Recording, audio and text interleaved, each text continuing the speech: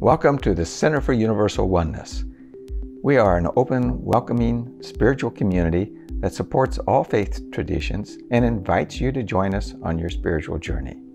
We host different speakers each week to guide and inspire us. We are guided by universal principles of acceptance of all that is sacred, and we strive to live in the oneness of love. Please enjoy this presentation. Kelley Hunt is our speaker today, and she's speaking on Peace in You, Peace in the World. And I think most of us are familiar with Kelley from her amazing work as a singer, and she's done many recordings. Actually, it's like it says on the screen, she's working on her 7th album. And I think that's going to be particularly special for us because she's written and performed a number of New Thought songs that are going to be included on that and a holiday album as well. So I'm looking forward to hearing her new album. And with that, I think there's a lot to say about Kelley, but I'll let her speak for herself. Kelley, take it away on Peace.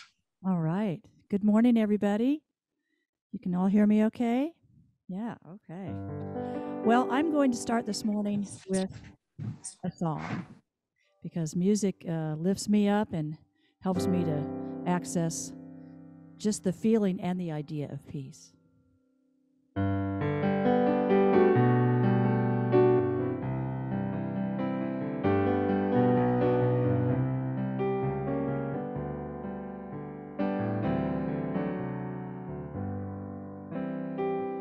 I wish you peace when the cold winds blow, warmed by fire's glow. And I wish you comfort in the lonely times, and arms to hold you when you ache inside. I wish you hope when things are going bad, kind words when times are sad. I wish you shelter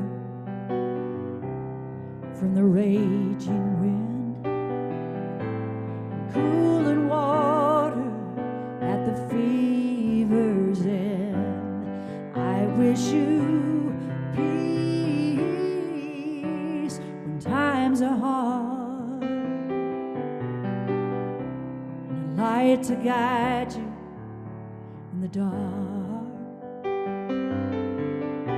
And when your storms are high and your dreams are low, I wish you the strength to let love grow.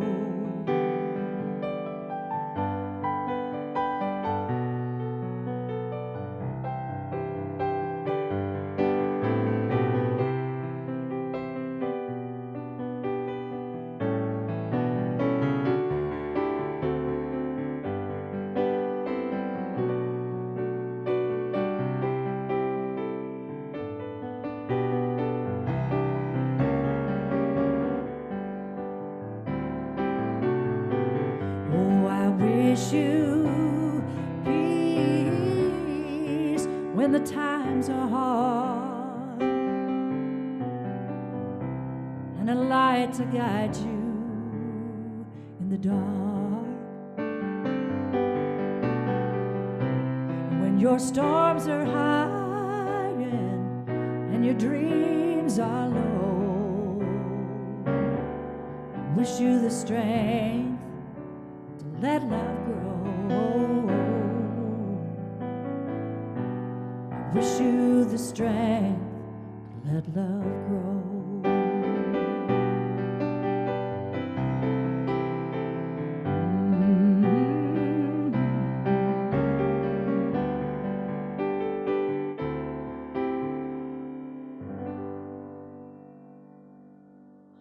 Well, good morning, everybody. It is a joy and a pleasure to be back with Center for Universal Oneness. It's great to see the faces that I can see and the names that I can see. So today is all about peace. And we know that yesterday was Martin Luther King Jr.'s 93rd birthday, and tomorrow is the national holiday that we'll be celebrating in our country. And it's commemorating not only his birth, but the amazing work that he did in not only our country, but around the world, and the immense effect that he still has to this day.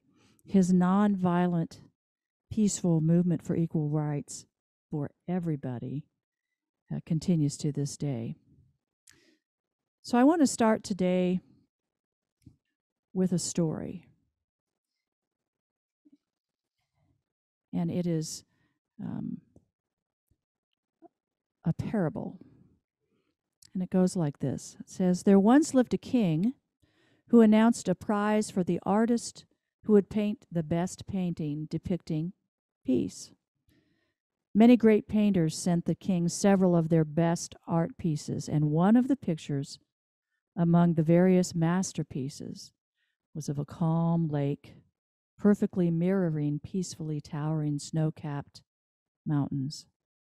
Overhead was a blue, clear sky with fluffy clouds.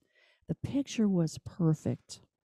And most of the people who viewed these pictures of peace, they all thought it was the best amongst all, and it would be sure to win.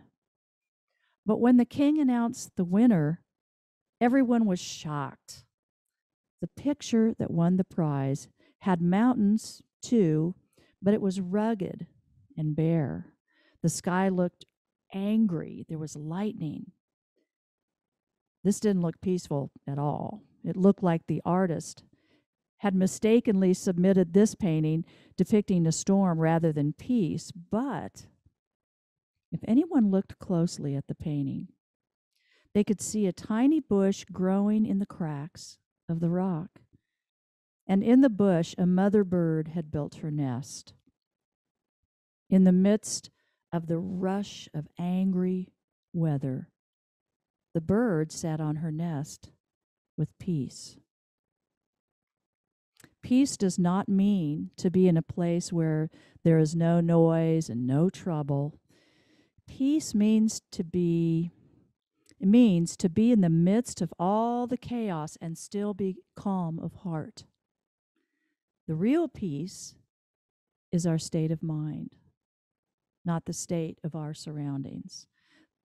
The mother bird was calm despite her chaotic surroundings, and that was indeed the best representation of peace. Have you ever been in the middle of a storm, even a metaphorical storm, and thought, how on earth can I possibly be peaceful in the midst of this? I wondered that myself when the pandemic was just getting started. The first couple of months, I thought, what in the world is happening? And how am I to keep a peaceful heart? And what would that look like? What would I have to do that? Well, there are lots of examples in our world. And I think that when we have peace within ourselves, first, it doesn't mean we're not afraid. It doesn't mean there's not crazy stuff going on around us. It means that we are able to hold that within ourselves. And in my case, calling upon the higher power of the Christ consciousness that I know lives within me, not out there somewhere. I feel that we are 100% human and 100% divine. And we can call on that divine source at any time we want. There was a woman who called herself the Peace Pilgrim, and some of you might have heard of her.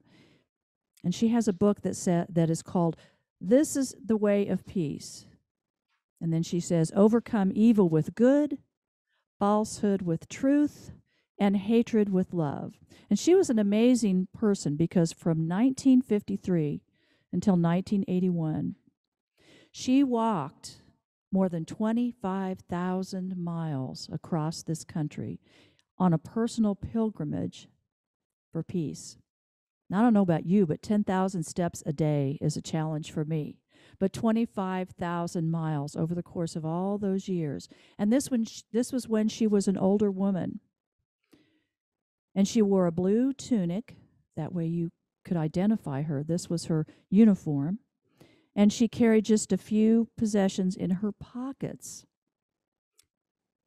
Her mission and her most important but simple message in thousands of communities throughout the U.S. was this. She said, when enough of us find inner peace, our institutions will become peaceful, and there will be no more occasion for war.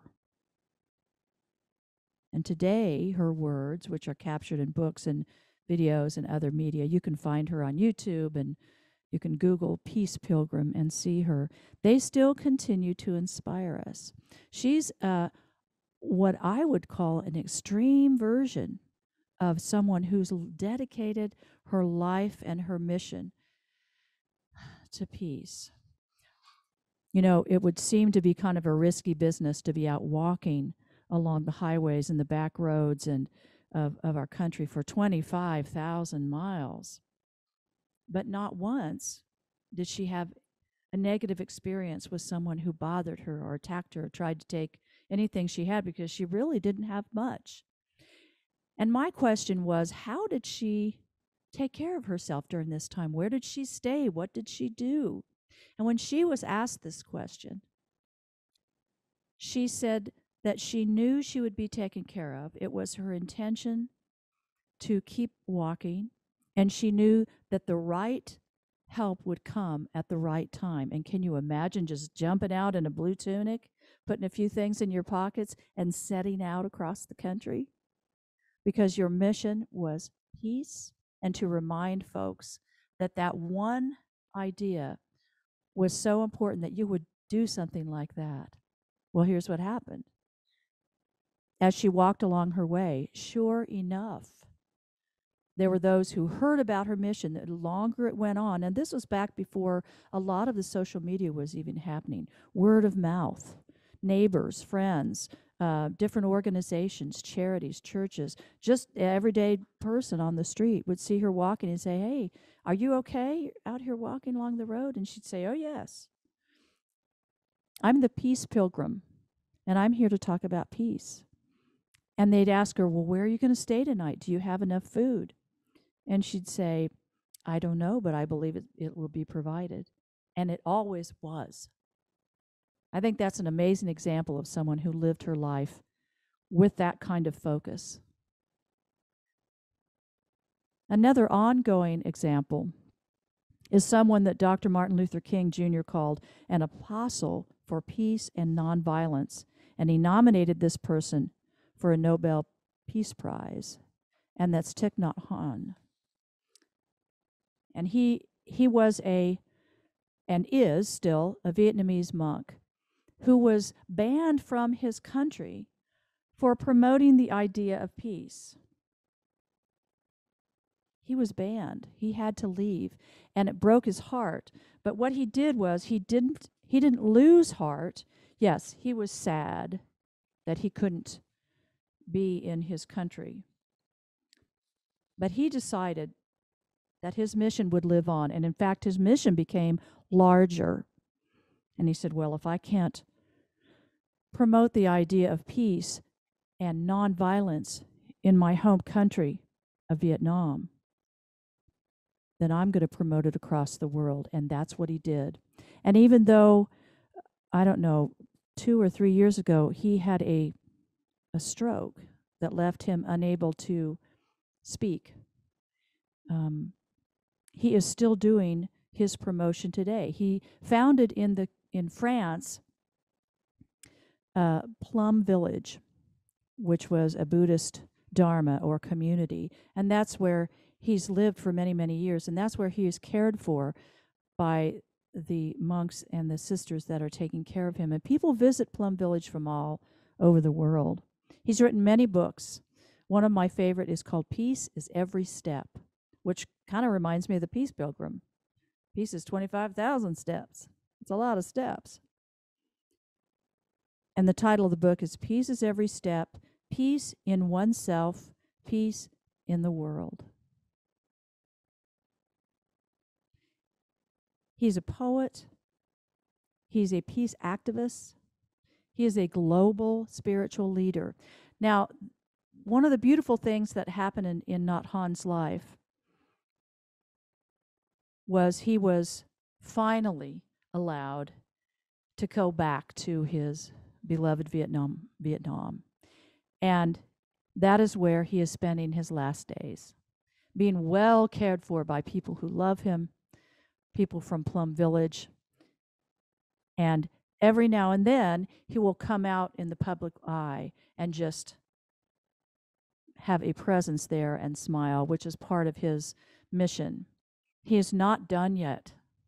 And I believe that even as he leaves the earth, his earthly body, his work will live on. Here's another example of someone who was very focused on peace throughout her life. Close to home, one of our best friends over the many years was a woman named Marcia Paladin. And Marcia was very interested in Nhat Hanh. She's the one that introduced me to him, his works, back in the 1980s. It's funny to say that, way back in the 1980s. It seems like yesterday. It doesn't seem like that long ago. And she was a choreographer, a professional dancer. She was a tenured professor. And peace was what she wanted to embody in a jubilant way through her dance. And one Halloween, when our son was little but big enough to want to go trick-or-treating, and we live out in the country, Marcia said, well, come in town to our neighborhood and we'll trick-or-treat in my neighborhood. I said, great, well, let's do that. And so my son had his costume on, and I got to Marcia's door, and she came out and she had a white robe on, and she had a crown of olive branches around her hair. I said, Marcia, what you doing there, pal? She said, I'm dressed as Peace this year. I said, all right, well, let's go trick-or-treating. And what was very interesting was, and she carried an olive branch too. And as she and my son kind of sashayed down the street and went to the different houses, everybody in the neighborhood knew Marcia. And she'd show up with this little boy, and I'd kind of stand back in the sidewalk, because she and my son Adrian were good buddies, best pals. And she'd knock on the door, and my son would squeak out, trick or treat. And Marcia would just stand there with her olive branch. And everybody was very kind to my son, but they also noticed here was this beautiful presence of somebody they knew, and they all knew what she was dressed as. They got it more quickly than I did.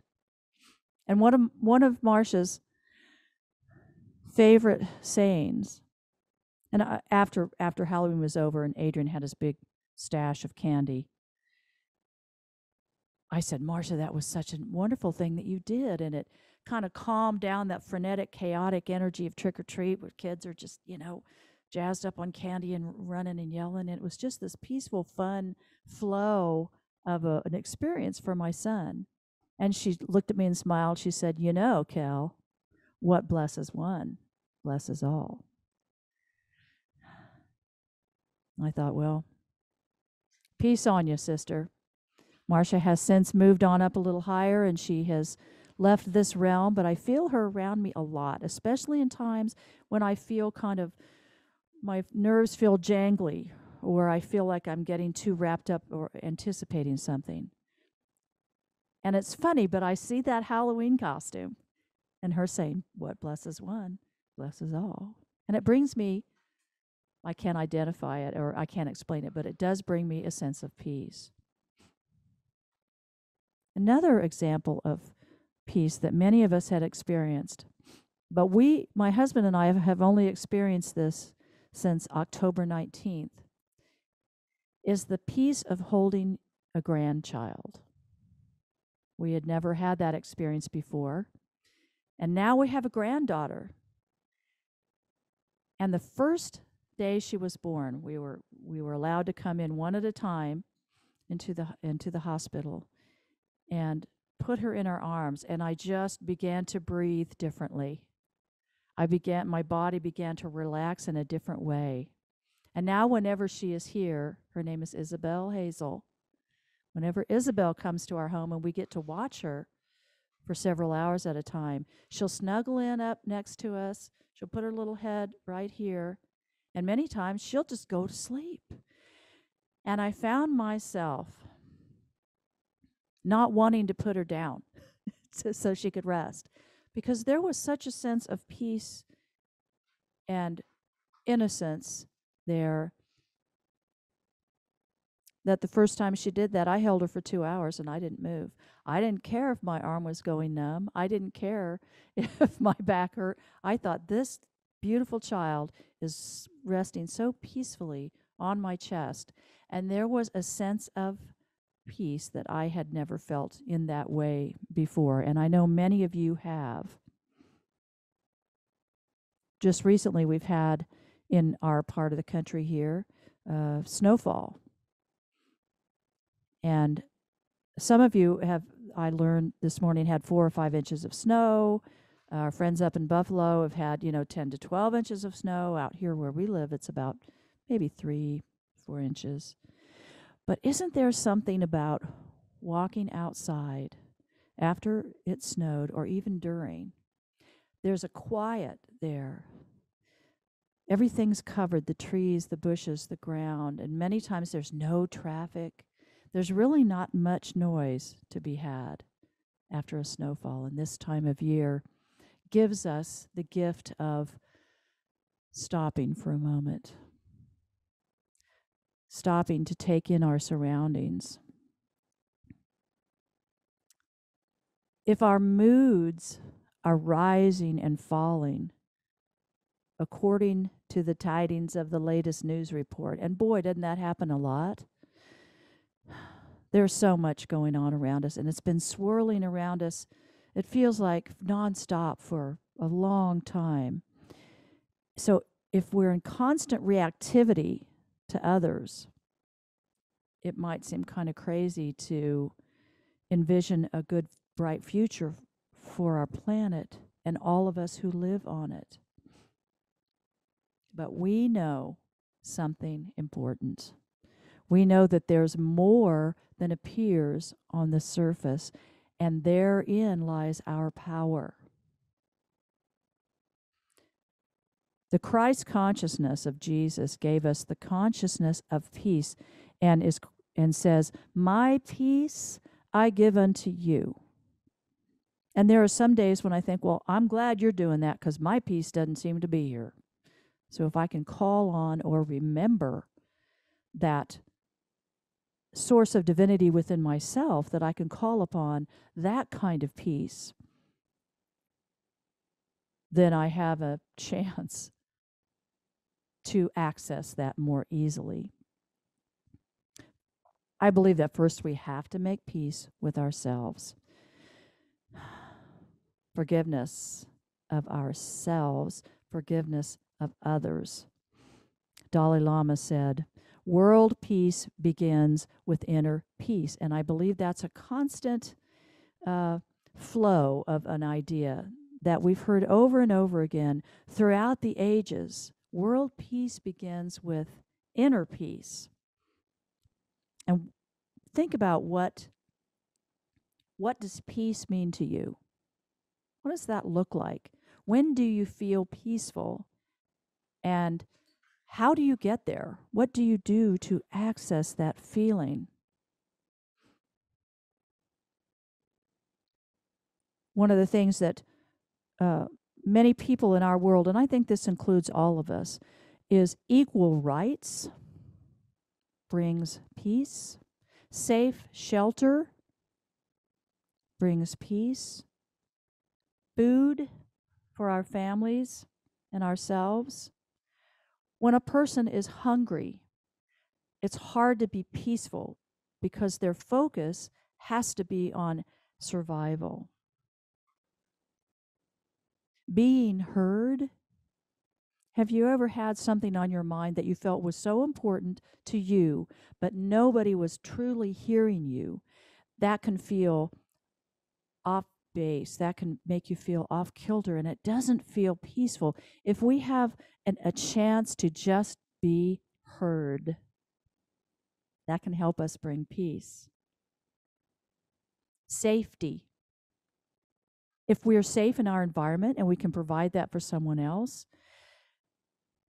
if we have a home to live in and we can close the door at night and lock that door and we feel safe there and secure from the elements, that is a very peaceful feeling. Yesterday, when it was just snowing like crazy out here and the roads hadn't been plowed yet, and we had food to eat in our home, we were warm there, we didn't have to be out on the road. There was a time before a pandemic when we were on tour a lot in North America and in Europe, and many winters, in fact, most winters, we were out on the road.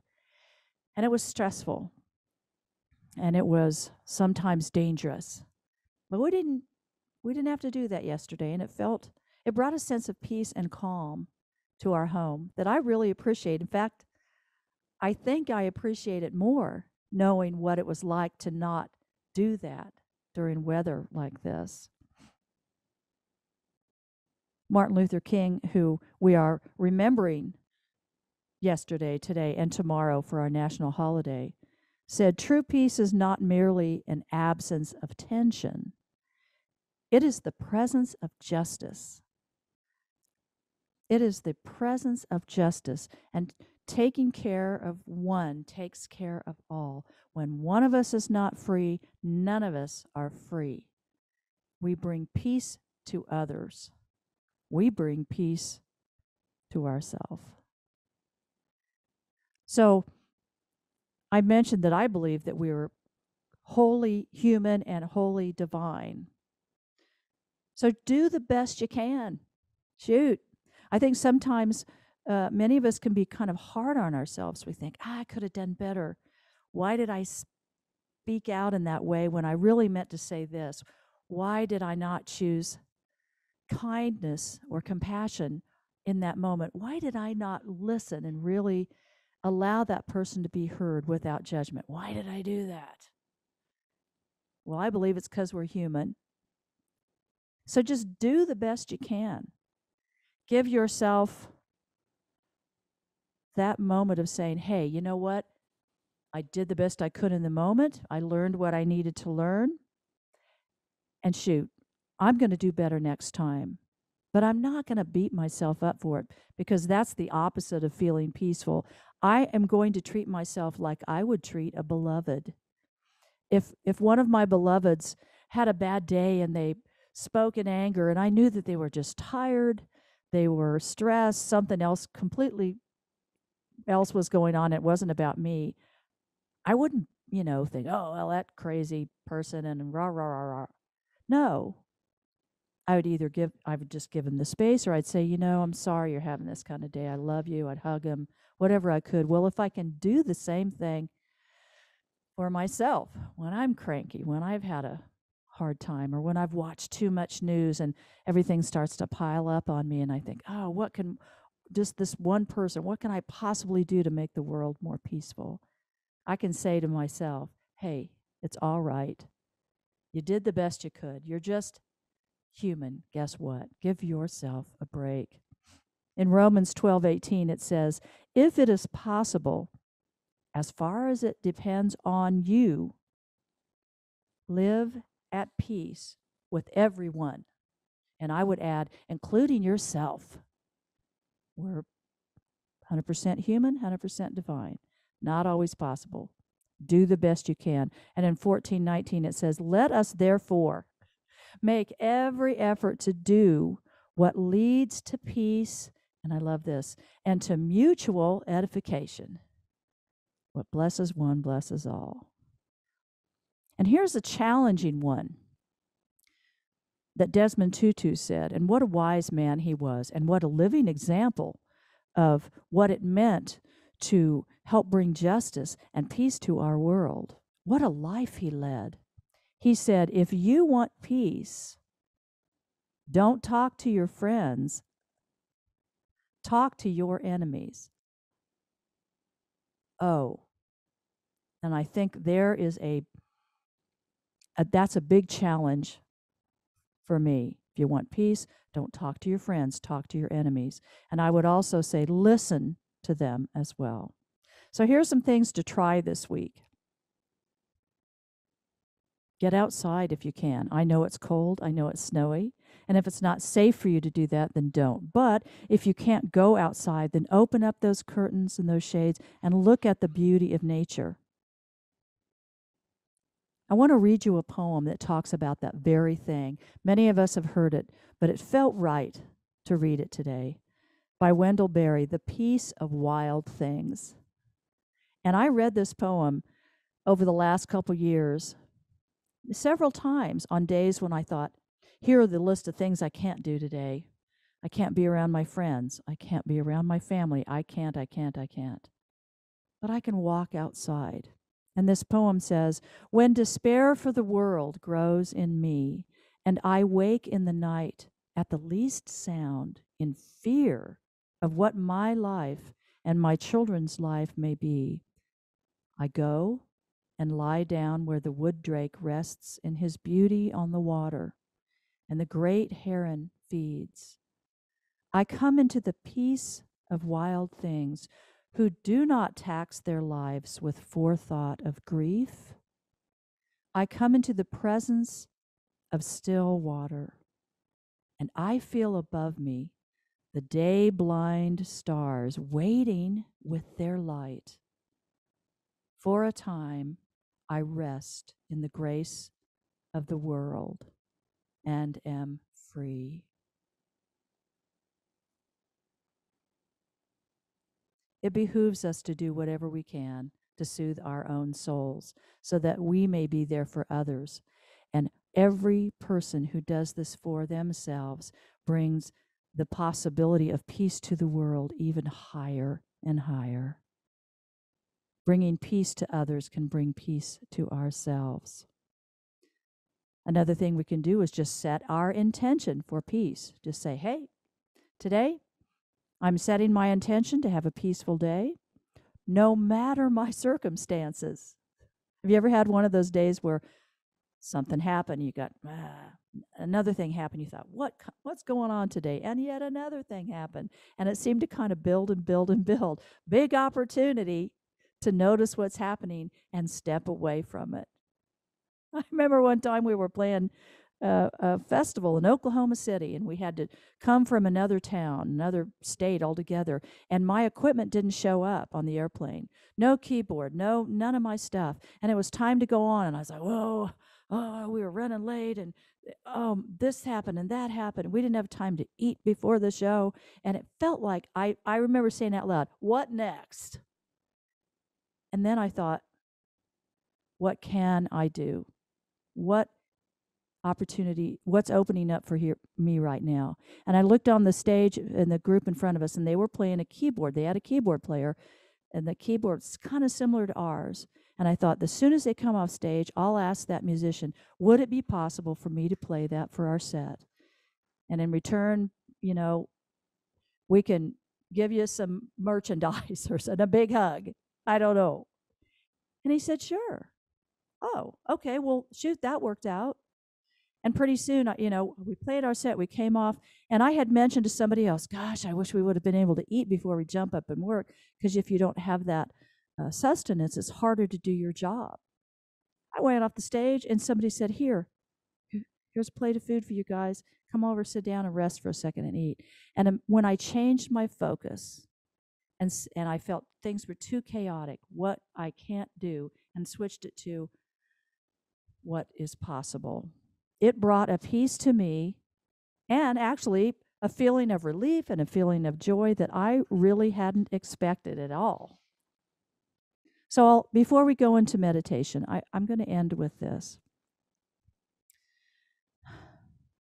Two things. Where we direct our attention really does matter. Psalm 37:37 says, consider the blameless, observe the upright. A future awaits for those who seek peace. And lastly, Martin Luther King said, and we all know this one, be the peace that you wish to see in the world. So we're going to get centered and comfortable and ready for meditation.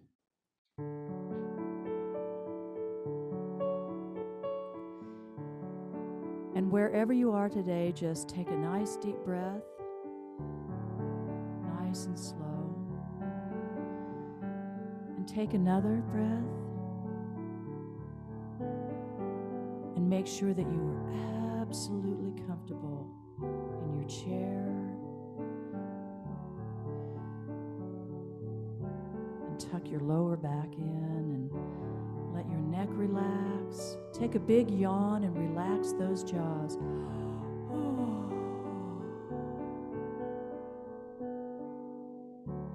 There is peace. There is quiet when we touch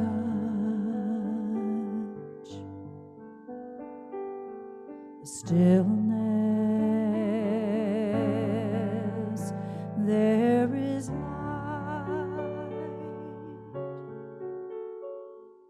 There is healing when we touch stillness.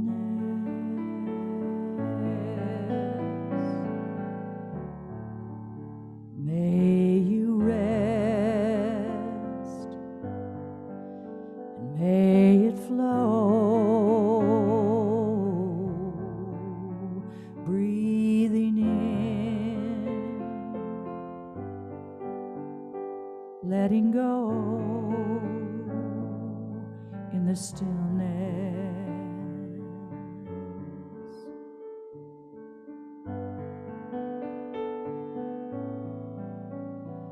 And there is love, there is knowing when we touch stillness. There is hope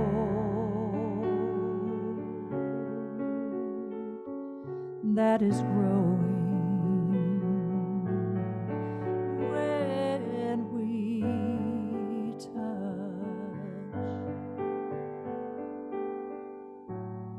the stillness.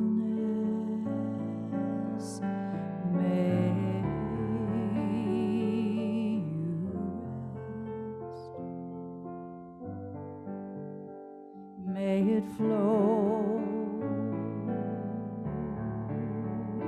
breathing in, letting go. There is peace, there is quiet when we touch stillness. And so we take another breath,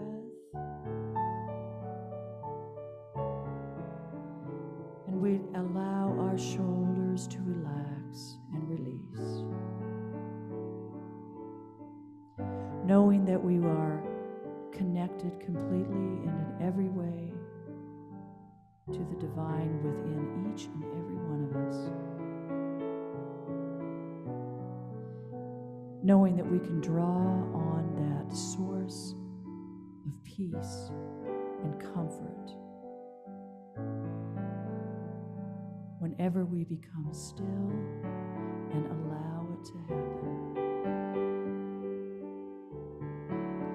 There is peace, there is quiet when we choose to touch the stillness.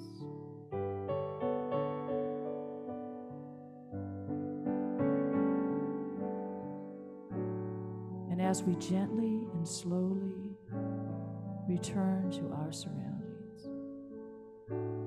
we again take a deep breath.